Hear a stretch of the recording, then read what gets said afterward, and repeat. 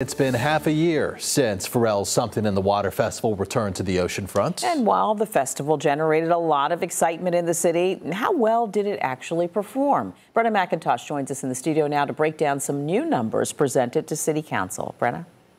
Roughly 33,000 people attended both days of the music festival. And as you may remember, severe weather canceled the third day. But despite that, the festival still generated a positive return on investment for the city.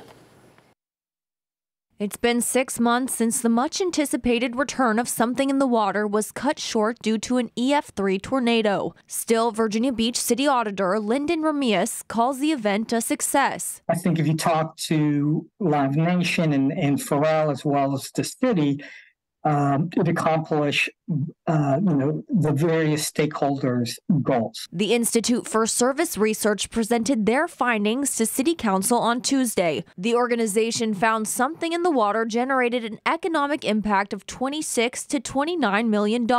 For every dollar the city spent on holding the festival, it got a return of $1.04 to $1.18. Despite the weather, I think everybody had a great time, and that's what the city was aiming for. Remias says council set aside $2 million for the 2023 festival. They said you can keep up to $2 million, but it's granted you make the $2 million.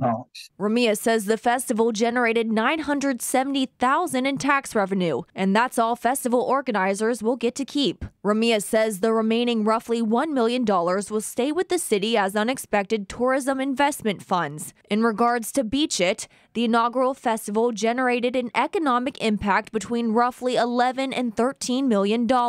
It's a brand new event.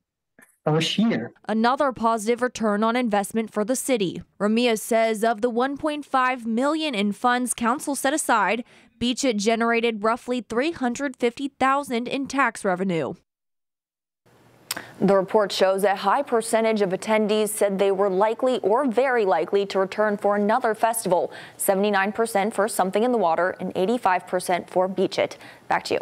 And another inaugural event took over the oceanfront this summer, Jackalope Fest. The action sports festival had a negative return on investment for the city, according to that report presented to council. The festival has a 3-year contract with the city.